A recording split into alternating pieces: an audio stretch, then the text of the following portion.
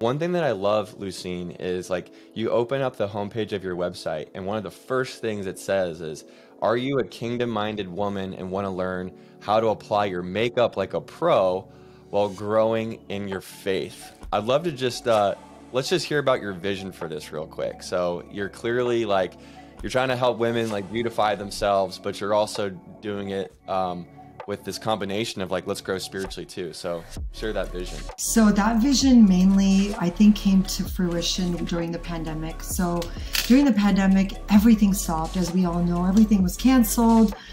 Weddings were canceled. Production was canceled. So it was just like, what do we do? So many people I saw going through financial crisis. Thank God. I praise God for where I am, and I give him all the glory to where I am. He's the one that provides. So I was, by God's grace, didn't have to go through that. But I was still hungry to be with people and do makeup and do that, because for me, that brings me so much joy. But I saw so many people, friends, that went through financial difficulty, that couldn't pay their bills. And so depression, I saw so many people and heard of so many suicide attempts, and even people who committed suicide because they didn't know where to go. There was no hope.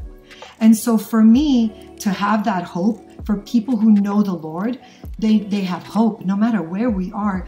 It just started to spark something in me. And by God's grace, people would come in and be like, and I would start talking to them.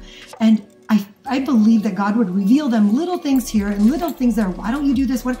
And then it just happened to come together as like, oh my goodness. I mean, this kind of makes sense. I can teach makeup because it was online. Like everything was online. People were doing things online. I was like, why don't I? And in no way this was my idea. I know this was from the Lord, but why don't I teach women makeup, but also I can connect each step with powerful truth-filled scripture that's going to strengthen them, that's going to give them hope, that's going to make it in a fun way, that like, we're not just, listen, I'm not forcing you this scripture and you're going to learn about God. And some people shy away from that. And I get it. And I was one of those people. When people were talking to me, I was like, okay, enough, because God, I wasn't ready when I was there at that time. But like, why can't we make this fun? Yes, I do gear it towards kingdom-minded women that want to grow in their faith, but learn doing makeup.